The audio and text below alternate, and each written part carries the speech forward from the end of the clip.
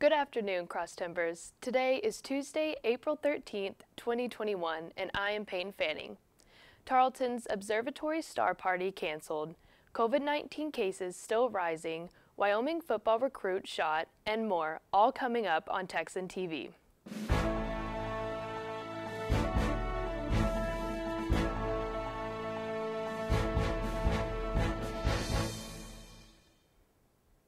In campus news, Tarleton's observatory star party is canceled. The virtual party was going to happen this Friday at the Tarleton State Observatory. Guests would have been able to view stars from the 32-inch telescope. Due to the weather concerns, the cloudy skies will make it difficult to view. Officials say the next star party won't be until October or November. In local news, the Empire Tribune reports that COVID-19 cases have risen by 4 in the past week. 3 of those positive COVID-19 cases were in Stephenville, and 1 was outside of Stephenville but in the county.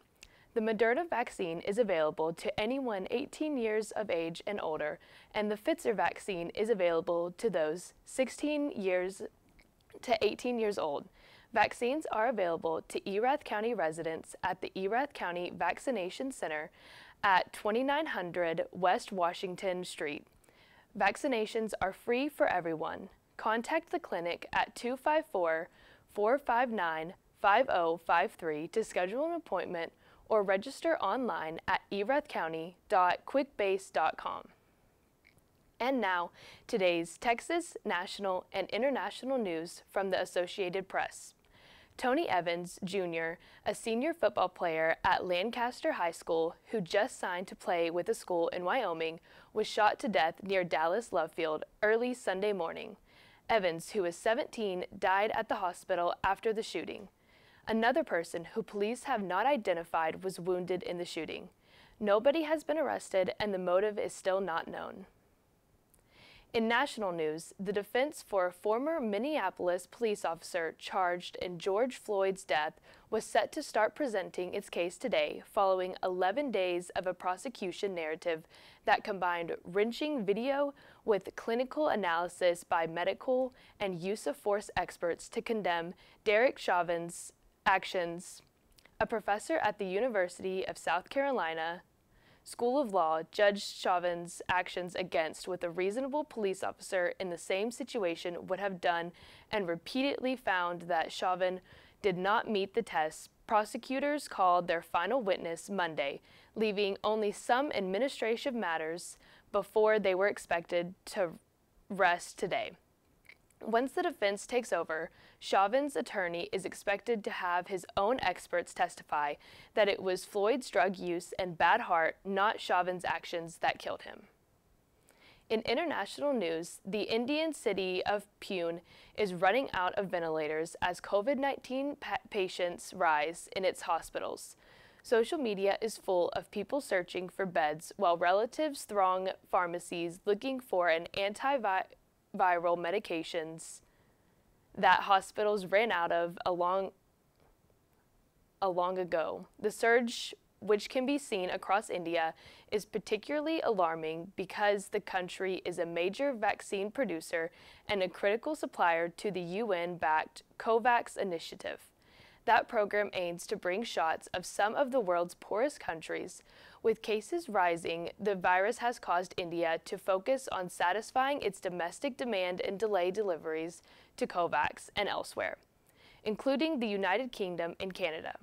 For more of today's national and international news, we turn to the AP News Minute. This is AP News Minute. Authorities in Brooklyn Center, Minnesota used gas canisters and flashbang grenades to disperse hundreds of protesters on Monday night. It was the second straight night of clashes after an officer fatally shot a black man during a traffic stop. The Brooklyn Center police chief says an officer apparently meant to use a taser, not a handgun, when she shot Dante Wright. Body camera video shows the officer shouting, "I'll tase you," as police tried to arrest Wright. Former Minneapolis police officer Derek Chauvin's attorneys begin presenting their case on Tuesday. The defense hasn't said if Chauvin will testify about George Floyd's death. President Biden says he's prepared to negotiate with Republicans over his $2.3 trillion infrastructure proposal. Republicans say they're concerned about the plan's price tag and priorities. Rita Foley, The Associated Press, with AP News Minute. In sports, today at 3 p.m., the Tarleton women's tennis team will play against UT Permian Basin in Odessa, Texas. Be sure to support the Texans. Also today, Tarleton baseball will be playing the number 10 team, Texas Christian University, at Lupton Stadium in Fort Worth at 6:30 p.m. Tarleton's last matchup against TCU took place on April 6th. That game resulted in a loss for Tarleton with a score of 9-13. You can listen to this game live at KXTR 100.7 FM radio. You can also follow the live stats through the Tarleton Sports app or the Tarleton Sports website.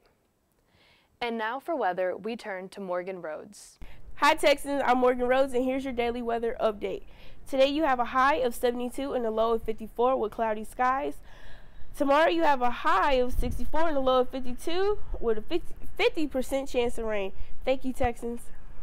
This has been a production of the Texan TV News, a product of the Texan News Service from the Tarleton State University campus in Stephenville, Texas.